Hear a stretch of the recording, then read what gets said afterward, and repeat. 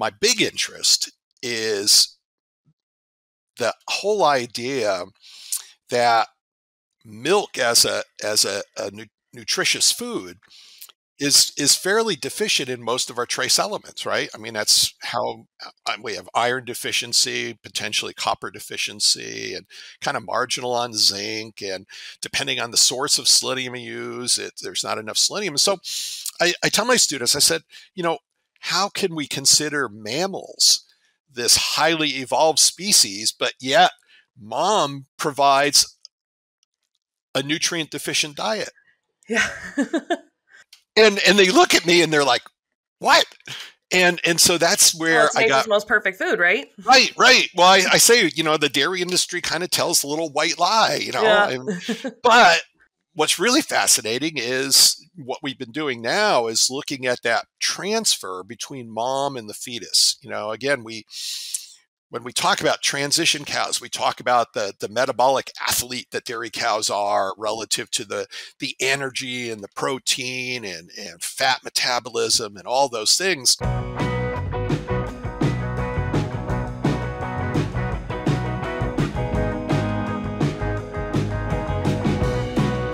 Welcome to today's episode of the Dairy Podcast Show. My name is Gail Carpenter. I'm the State Dairy Extension Specialist from Iowa State University. And I'm joined today by Robert VanSaun from Penn State University. Do you prefer Robert? I use that officially, but most of my friends call me Bob. Can I call you Bob? That's perfectly fine. Can our listeners call you Bob? Sure. All right. I know your other hosts, Barry and Mark, would call me Bob. Okay. All right. Well, Barry was my PhD advisor, so I understood that. Yeah. I don't think I'm at his level quite yet, or Mark's level quite yet. So I always have to check first. So, Bob, it looks like you were at Michigan State University. You started at Michigan State University for your DVM and your master's degree. That's something we have in common. I did my undergrad at Michigan State. Are you from Michigan? No, I'm not. And I did my undergrad at Michigan State too. And I did a residency. So officially I have like what one might term 4 degrees from Michigan State. Oh, wow. So I'm I only have one. A Spartan. So where are you from originally then? Originally from New Jersey, of all places. Oh. I'm one of those guys, similar to, I don't know if you know Gordy Jones and Walt Guterbach and some of the, kind of what I consider big veterinary term dairy practitioner types who came out of the urban background and, got involved in agriculture. R-Yeast 40 is a natural biotechnology from ICC designed to boost the health and productivity of animals under challenging production systems. R-Yeast 40 performance is supported by an unique processing technology that results in a pure product containing high levels of beta-glucans, MOS, and yeast metabolites. These factors, combined, promote the ruminal and intestinal modulation, helping the animals to reach their full potential. My master's advisor was Marshall Stern, and he grew up in the Bronx. Yeah. Yeah. I do say I grew up, like I said, in northern New York, northern New Jersey, just a few miles from New York.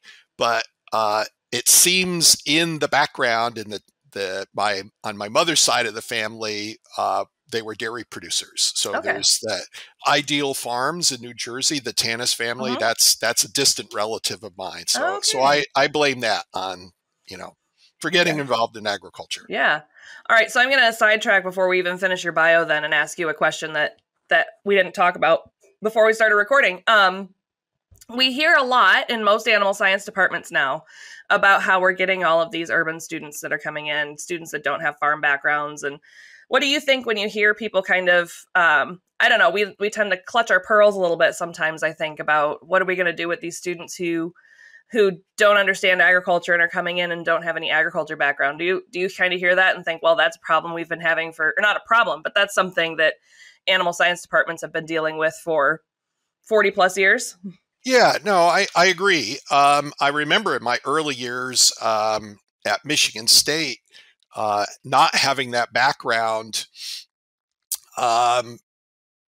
I didn't do very well in my first, I think it was ANSI 111, Animal Industries course. But, you know, I think there's so many opportunities, and I do this at Penn State because I teach mostly undergraduate students that are interested in, veterinary medicine, of course, but a lot of them do come from non-agricultural backgrounds, and I certainly open their eyes to those possibilities, and at least plant a few seeds that just because you're not from agriculture doesn't mean you can't do these things. And when I was first in practice, of course, you get that question from a lot of your dairy producers, well, what dairy farm did you grow up on? And you say, well, no, I grew up in the city. Well, then, but then I say, well, when I ask you to do something, you say, well, grandpa does it this way and you don't want to change, I'm just bringing you a new perspective. And sometimes, that opens some eyes. And so that's kind of the approach. I think the animal science departments, I know at Penn State, they're very open to offering lots of opportunities to students who don't have that background and get the hands-on experience. Right. Well, if you look at, it's just a math game, right? Because if you look at the number of farms, they're shrinking. But if you look at the number of jobs that are available in agriculture, they're growing. So we're going to have to fill those jobs from somewhere. And the number of kids who are going to be coming from farms is going to just continue to decline. So at a certain point, we just have to start adapting. Yeah. Well, and one of my first extension programs that I developed at Penn State when I moved there was what's termed the Cow Sense program. And what that was targeting was recognizing the lack or the limited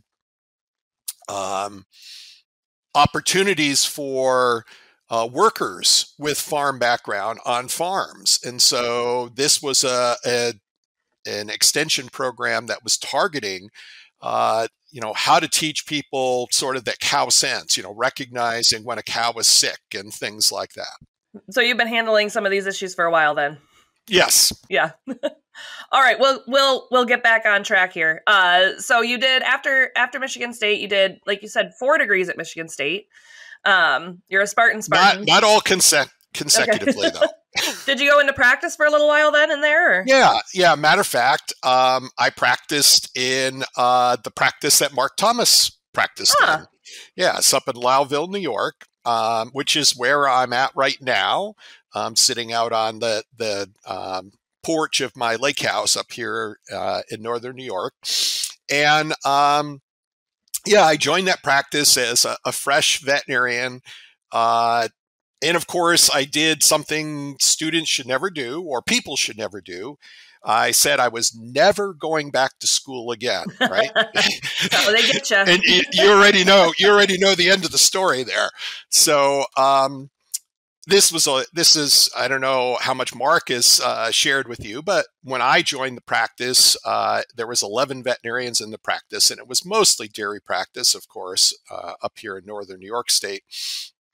And, I had a great time, learned tremendous amount of, I kind of really filled in that missing agricultural background in being up here. But I really came to this epiphany and realization that, if I'm really going to work for my dairy clients, vet school taught me all the wrong things. And I tell students that all the time. You're going to pay $200,000 and some $1,000, and they're going to basically teach you the wrong things. And of course, I get the, you're crazy. But if you think about it, just like medical school, they teach you how to fix the broken cow, as Gordy Jones would say, and how to fix the broken animals. But none of our clients want their animals to be broken.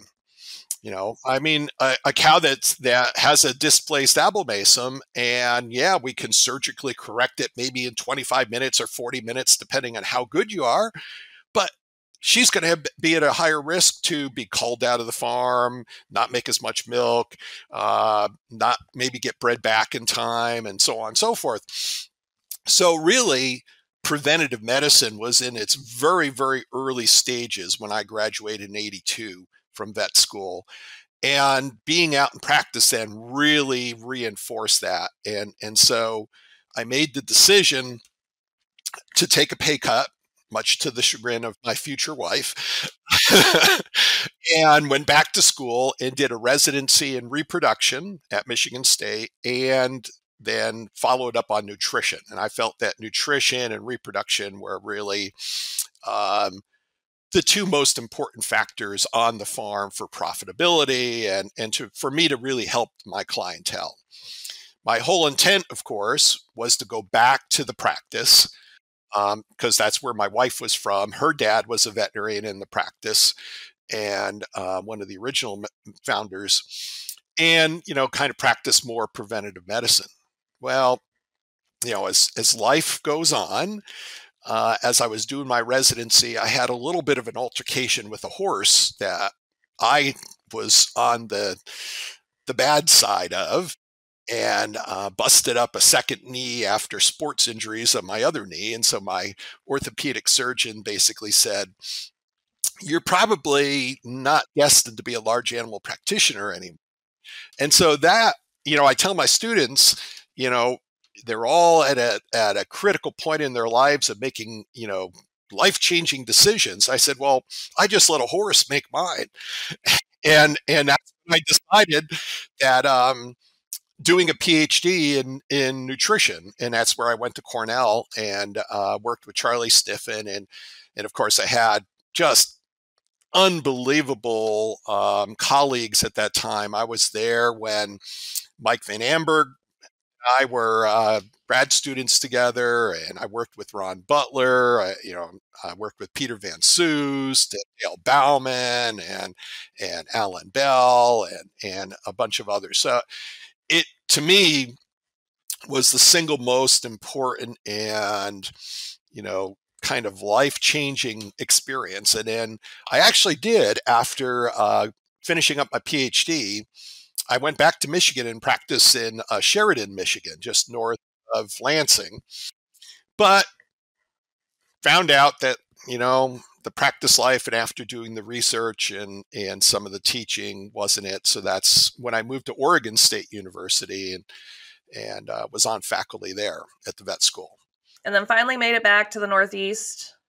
Yep. And, after about 8 years, and again, disappointing my kids because they just loved it out in Oregon, just family issues and things like that, we decided to move back east. And so that's when I came on to Penn State. And really, it was a good move because, similar to a position that you're in, I basically do teaching and extension, and I just love it. That's, I do a little bit of research, I collaborate with people, and I've had so many connections over the years. Well, matter of fact, I was one of the instructors when Mark took the dairy production certificate program at Penn State. So there's a lot of connections. We can play, what is it, that the Kevin Bacon thing? Where, the 6 degrees of Kevin Bacon, yeah. So we should play the 6 degrees of Bob VanSaun, right? Yeah. So are you in the vet school or the animal science department? Well, okay. So that's an important thing to get out, because my Penn State colleagues will chastise me. Penn State is not the veterinary school. That's right. Sorry. Right? It's the university. It's the University of Pennsylvania. Penn State is the land grant university. Apologize. Yeah. And again, Penn State and Michigan State argue back and forth who was the first land grant. That's why we have the land grant trophy for football and so on. That argument seems like it should be pretty easy to solve, but also I've been to K-State, who says that Kansas State says they're the first land grant. Iowa State says they're the first land grant. Michigan State was formed in 1855. So I think... And that was the same year that Penn State was. All right. Well, so I guess it comes down to the month then, right? Right. All right. Well, I still believe it was Michigan State, but I may be a little biased. Well, I'm probably biased that way too, but I shouldn't say that too loud. Yeah. So here's kind of an off the wall question before we kind of dig into some of the stuff that you're working on. So you did, said you did your residency in reproduction, you did a PhD in nutrition, you went to vet school. If you had to go back and do another degree, because it seems like you enjoy doing this, you kind of keep going back to school. If you had to go back and do another degree, what would you do it in? Oh, I'd probably do something in business or, MBA or something like that. Again, because, well, that was one of the reasons I really didn't like, or I didn't fit in well with practice is I was really hard pressed to charge people. so I liked extension in the days when, you could just go out and do things and you didn't have to charge people and things like that. So yeah, that's an unfortunate part of the job now is trying to get money. All right, well, let's dive in, I guess, and talk about some of the topics that you wanted to discuss today. So you told us beforehand that you wanted to talk about transition cow nutrition and trace mineral nutrition. But then as we were chatting before we started recording, you said we could talk about anything. So we'll see what we end up talking about. But I guess I'll start off and ask you, every nutrition class I've ever taken, and this is maybe a shame on me thing, but every nutrition class I've ever taken, the mineral section to me is just the one that's so hard for me to get into, right? I just have a really hard time caring about minerals. I know they're important, but I have a really hard time caring about them. So why should I care about them? And how do you teach your students to care about trace mineral nutrition? Yeah, that's a really great question. And I think back to my Michigan State days. I took the minerals class with Dwayne Ulray. And so, he's kind of an icon in mineral nutrition. And of course, one of my mentors at the veterinary school at Michigan State when I was doing my master's was Howard Stowe, who was another vitamins, mineral kind of person. And so I had it pretty instilled in me. And I think one of the things that got me excited about minerals was from my practice experience. And I think this is an important context here. I was a veterinarian and practiced, and then I got this additional education. And so that allowed me to sort of explain a lot of the things that I saw in practice that I didn't quite understand. And of course, in the days that I was practicing in the early 80s in this area, we were treating every milk fever cow. And so I dealt with a lot of down cows. And this is when we first started to recognize the role of magnesium in calcium homeostasis and the interaction with potassium and so on. And so it was the excitement that I got from better understanding the mineral homeostasis and that aspect. And so when I teach a pathology of nutritional disease course to my undergrads, I use a lot of the cases that I saw and tried to tie how I didn't know, then figured out this, and that really seems to get them more excited, using case studies and talking about these different things.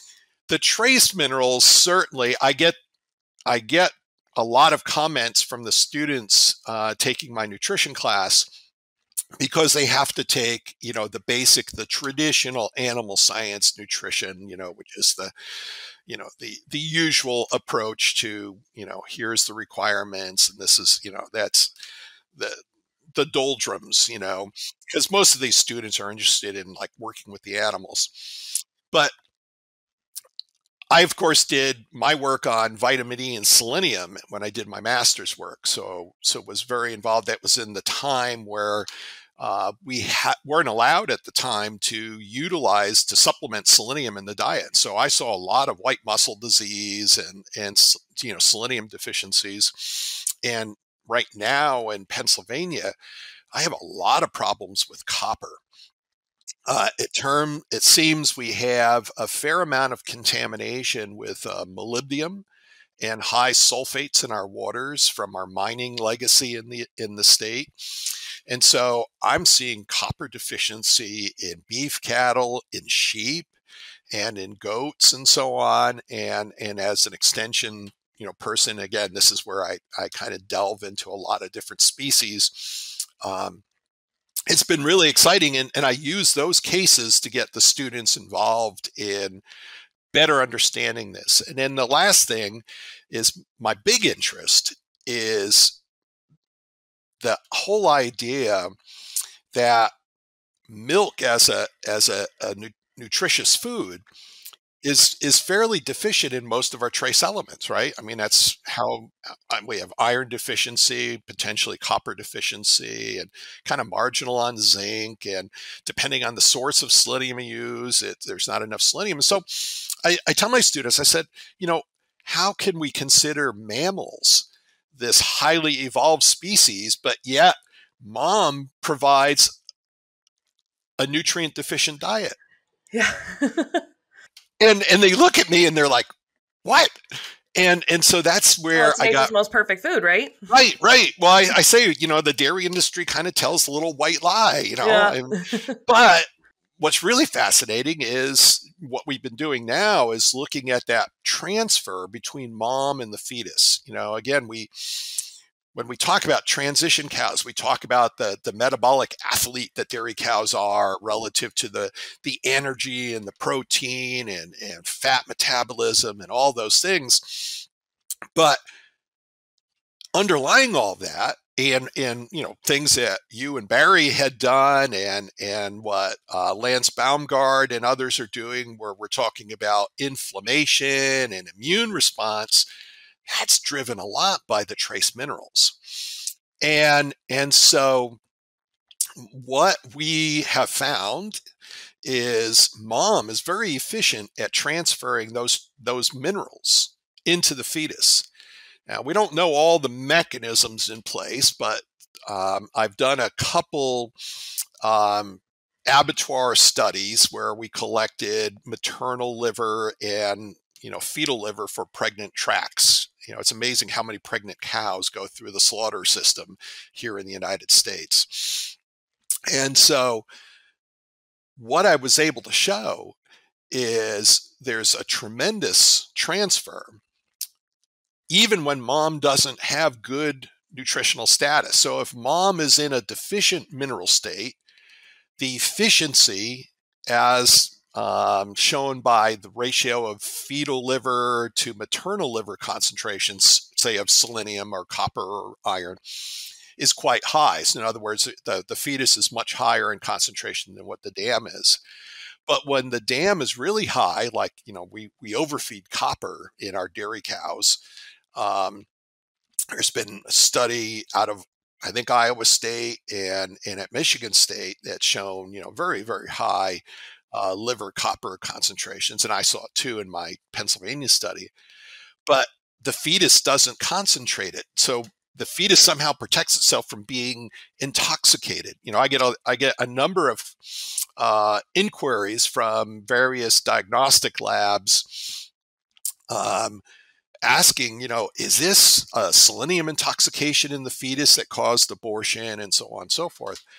And as far as I can see, in none of the cases, there's any kind of histopathologic changes that would be indicative of this. But certainly, we've been developing a large database showing that many of the trace elements, when they're very deficient, could lead to abortion. No other reason for the abortion, like no dystocia, no congenital defects, no infectious agents. And then stillbirth. And this fits in, there's some work at Iowa State by Grant Duell a few years ago showed that vitamin A deficiency is associated with stillborn beef calves. And I've shown that too. I collected stillborn calves, both beef and dairy, throughout Pennsylvania that didn't have any evidence of dystocia. and we did necropsies on these. We did all the microbiologic, and then we did vitamin A, E, and then all the trace minerals. And most of those calves that, especially beef calves that were stillborn, had very, very low vitamin A status. So that's kind of, I guess that's a really long answer to, No, that's perfect. Yeah. to what you asked me. It's that kind of stuff that the clinical oriented, the application of minerals is what gets the students excited. Yeah. Yeah. It's more than, let's see, the copper requirement for beef cows is 10 parts per million, Right. memorize that. Yeah. What does that mean? Yeah. What does that mean? What is 10 parts per million? Right. So talk to me more about this idea of maternal fetal transfer. How does that impact how we should be feeding pregnant cows? Does that, really come into play during that close-up period? Is it something we should be thinking about in the far off or even late lactation? How does this transfer concept impact trace mineral nutrition strategies when we're feeding pregnant cows? Yeah, that's a good one. So again, how I got involved in this and thinking about this was in the days that I was in my early days of practice. The traditional approach to dry cows was put them out on the back 40 and ignore them until they gave birth. Yep. I mean, and in that paper that I wrote in 1991 in Vet Clinics in North America, I said dry cow nutrition, the key to cow performance. That and I started out that paper. I said management by neglect, and that's essentially how I described dry cow management at that time. And so, what typically happened was these dry cows would be taken off grain and just put out on the pasture or whatever, and because they knew about the concerns with maybe milk fever and so on. And lo and behold, we saw metabolic, greater metritis, mastitis. The calves were not as healthy. We dealt with more problems with coccidia and things like that. And so that's what kind of got me into, well, if milk doesn't provide this, where is it coming from? And, there's the original work that came out of Canada back in the late 70s and early 80s. It was the first one that started to recognize that there was this transfer. When I first started looking at this, I saw what I would describe as a positive linear relationship between fetal age and fetal mineral concentration, liver concentration. And so I thought that there was this gradual transfer. Unfortunately, what I was using was abortion cases. But when I went to the abattoirs and took samples, basically fetal liver concentrations of almost all the trace elements is flatline from about 3 months of age, of fetal age, on up to final gestation. So mom must just, transfer this just as quickly as possible. But, some of the other nutrients like molybdenum, there's negative associations, like the fetus doesn't accumulate that unless mom really gets very high, and so there's obviously got to be some kind of transporter control at the level of the placenta and so on that is dealing with this. But the bottom line is it would be best to be feeding trace minerals throughout the the dry period, not just in that last bit. Yeah. Now, does the form of the trace mineral matter as well? Well, that's another good question. I think as long as we're getting enough what we'll call available mineral, that should be okay.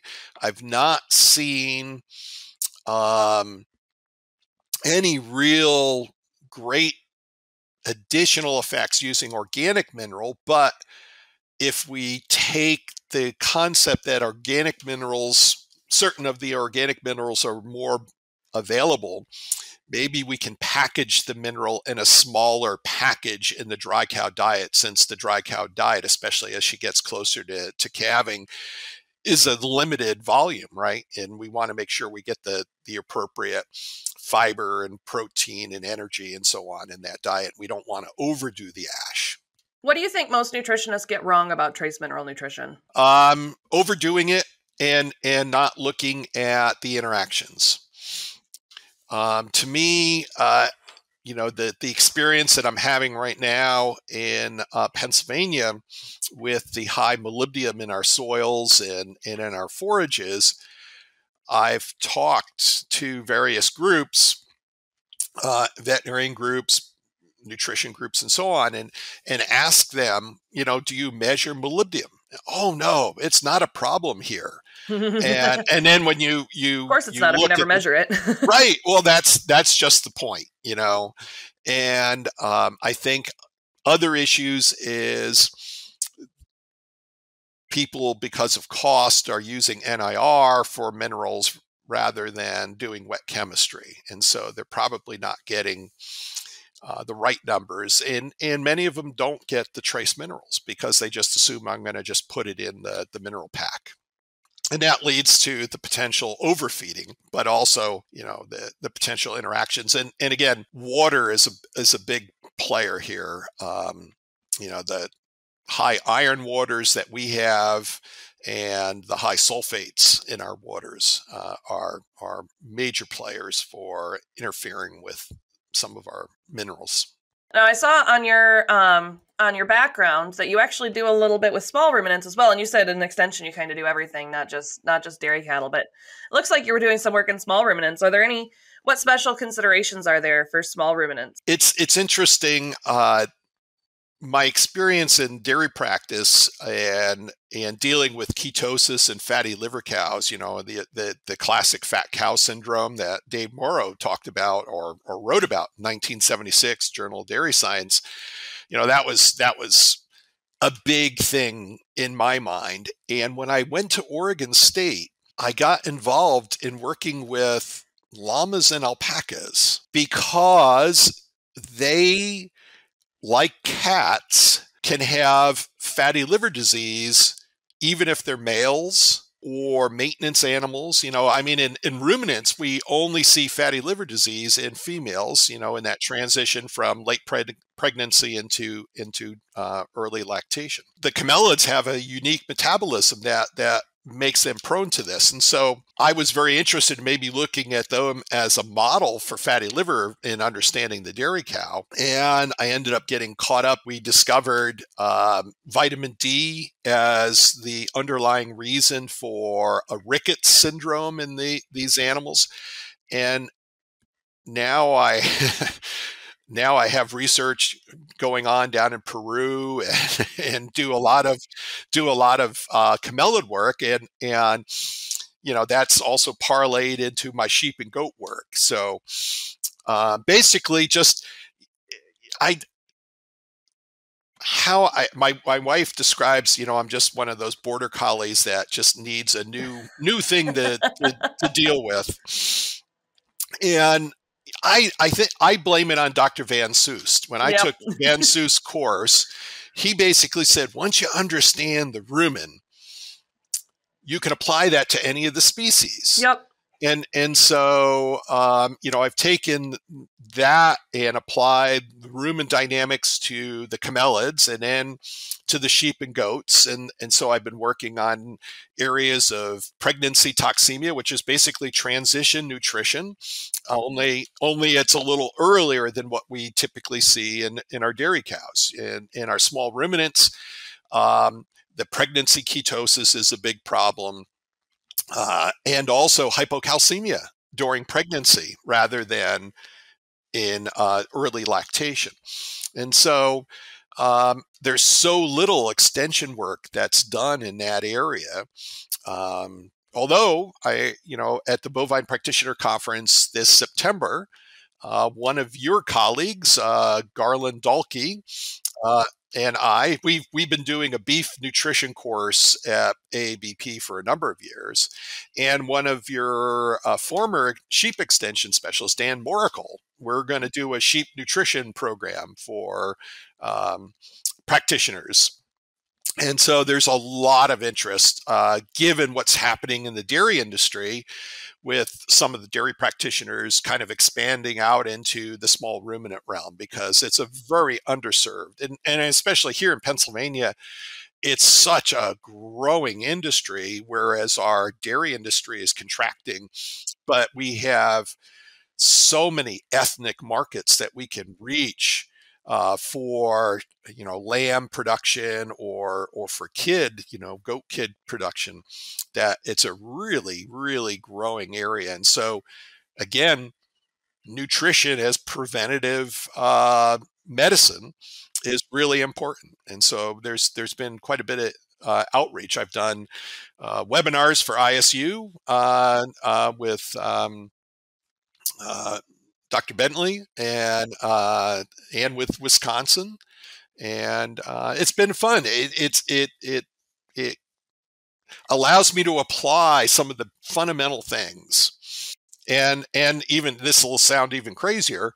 I even served on the NRC committee for horses back in 2000 for the 2007, and it was because I wrote the computer program for the 1989 NRC for horses, and then I took the original Michigan State dairy ration formulator that Bob Patton developed in the 80s, and converted it to an equine program.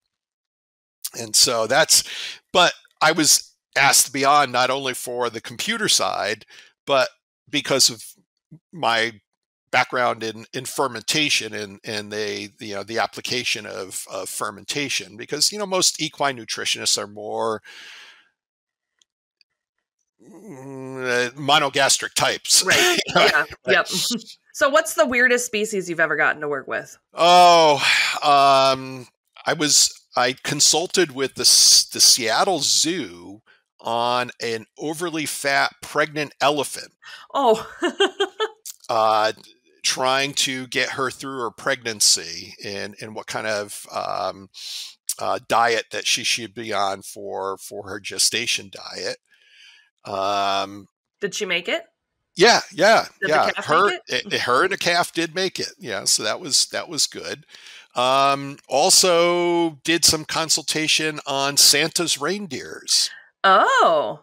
Yeah, when I was out in Oregon, there's a guy who raises reindeer and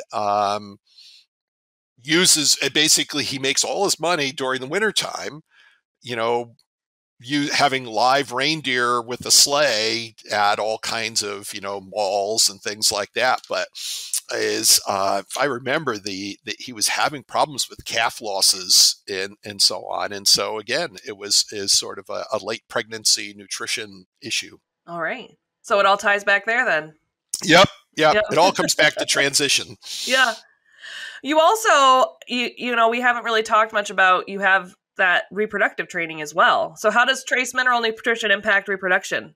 Probably not as much as what a lot of people kind of give it credit for. There on the reproductive side, I look mostly at, the protein, energy, body condition score, those kind of aspects.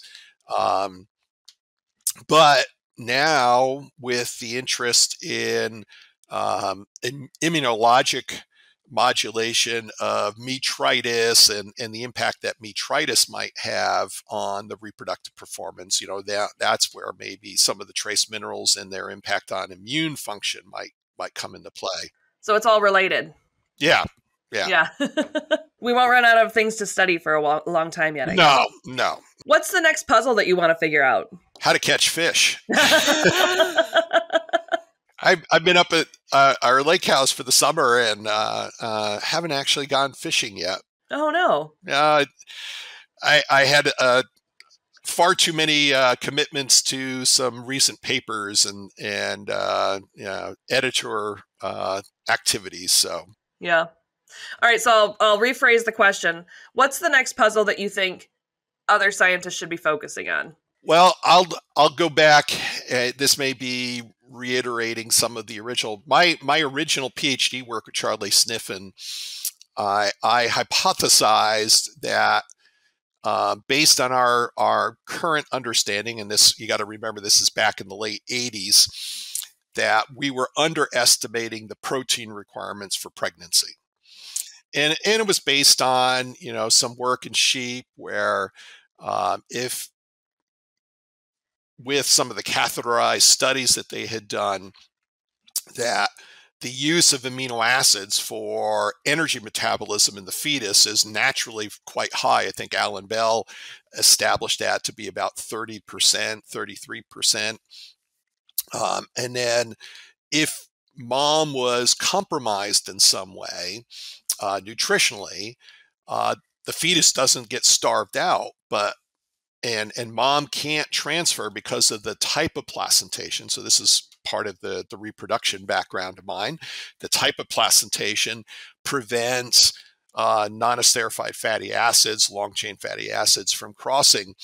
And if glucose isn't getting across, because it's a diffusion process, so it's dependent on mom's concentration, it turns out that amino acids are actively transported and consistently transported across the placenta to the fetus, and so fetal metabolism cranks up the oxidation of amino acids for energy. And so just recognizing the intake challenges in that transition period and some of the other data, what I did for my research is basically doubled what would have been the delivery of net protein to the fetus by feeding bypass protein. And then we followed those cows. We fed the bypass protein throughout the dry period. And so my control group had a little bit of bypass protein, and they were being fed approximately about an 11.5% crude protein diet. However, using the current modeling that we have, like the Cornell model and so on, we were delivering almost 1,100 grams of metabolizable protein. But in my treatment diet, I was delivering about 1,350 grams of metabolizable protein. And as other studies have shown, by feeding that extra protein, you don't see big changes in milk production or milk composition. And so that's why the interpretation was such that, well, the extra protein isn't necessary, right? But what we did see in our small study, and unfortunately, I wish I had more animals in the study now, but we did see some pretty remarkable effects on disease status and on reproduction. And so what we found was, and again, this is the late 80s, so most of my cows were really fat. I mean, my body conditions, this is back when we thought body condition score 3.75 and 4 was okay, right? Yeah. And so I had a really high prevalence of ketosis. And, and we measured beta hydroxybutyrate in my control cows, but had no clinical ketosis. But we had some subclinical ketosis as goes the definitions today. But the cows that were fed the extra protein prepartum showed much more stable metabolism, so to speak. And then those cows went on to have better reproductive performance. I mean, their days open was much shorter. And so when we first presented that data in the early 90s, a lot of people, Mike Vandehar at Michigan State, and Jose Santos when he was at Cornell, or not at Cornell, at California, and others, they did their studies and basically showed, no, there's no response. But again, their endpoint was milk production or milk composition. And so pretty much the NRC and everything stayed the same old, I mean, I've had many conversations, long conversations with, some of the premier researchers in the area, Jim Drakely and Rick Rummer and so on. And they were intrigued by our work, but, not substantiated, by other studies. But it's intriguing to me now to see some of the formulations like what Tom Overton is doing and others and what I hear from practitioners like the Gordy Jones and that, feeding that extra protein, and higher protein in that dry cow diet seems to be, workable and positive. And so I would love to see the reproduction and the metabolic, larger studies looking at that a little more closely. And I'm excited about, of course, the amino acid side of things. I mean, I would love to see some more work looking at what are really the critical amino acids. When Charlie Sniffen and who was it? Bill Chalupa kind of used my diets that I had formulated in their modeling system to come up when they were first starting to look at amino acids. They kind of came up with lysine, methionine, but also phenylalanine was one that was intriguing in terms of differences in the two diets, and so I know we look a lot more on methionine and lysine, but I think there's probably some opportunities to be looking at some of the other critical amino acids in that transition period, between pregnancy and lactation. So a lot of work yet to do. Oh yeah. It'll keep us writing grants for a while, sounds like. Most certainly. And then, tying this to the inflammatory process and everything else. Yeah. It's time for our famous three. AB Vista helps dairy producers maximize their herd potential with feed intelligence and targeted ingredients to optimize rumen function and overall animal health. From young calves to lactating dairy cows, AB Vista is here to combine industry-leading products and optimal feed strategies to increase your ROI. Well, we're a little over the 45-minute mark, so I'd like to move in and ask you our final three questions that we ask all of our guests. And you said you've heard a few of our podcasts before, so you know kind of what to expect. But the first question is, what is your favorite dairy-related book or resource? Well, there would have to be two. I mean, and it's not necessarily dairy. I always go back and reread the VanSaun book, Nutrition of Ruminants. I was fortunate enough when I took his class at Cornell, and he was in the writing process of the second edition. He asked me to edit a couple of his chapters, and so I still think that's like one of the premier books in terms of just nutrition. I mean, obviously not dairy nutrition, but I've already indicated that I do more than just dairy, beef, ruminants. cattle, sheep, and goats, ruminants. But beyond that, then hordes dairymen, I mean, that's where, I look at where the current trends and thinking, and really, I probably should have been doing a better job at writing more in there, but yeah, no, it's one of my favorites too. Both of those are some of my favorites. So what is your favorite non-dairy related book or resource?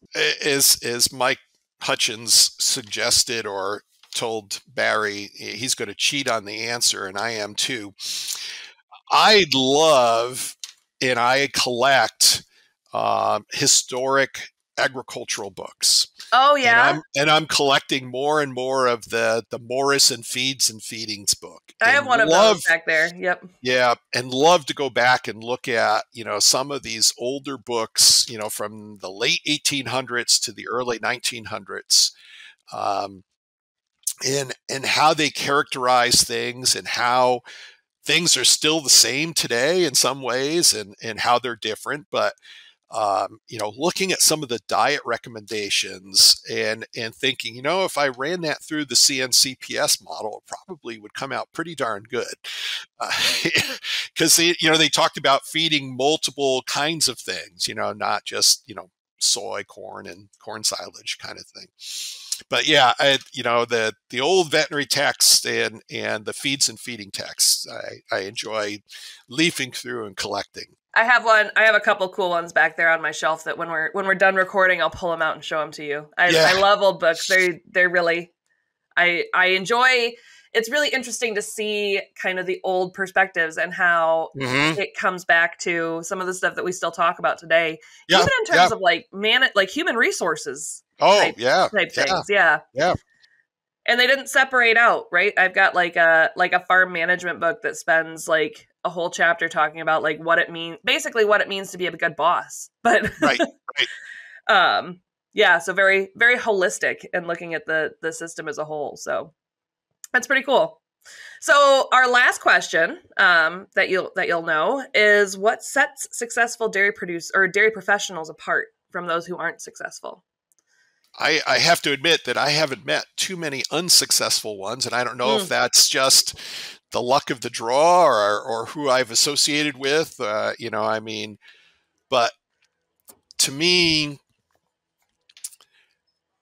keeping an open mind, keeping your thumb on research, but also exploring other avenues. I had a colleague that, might travel down some pathways that people think are a little crazy, in terms of ideas and stuff. And he used to always bounce ideas off of me. And I enjoyed that challenge. Why does this happen?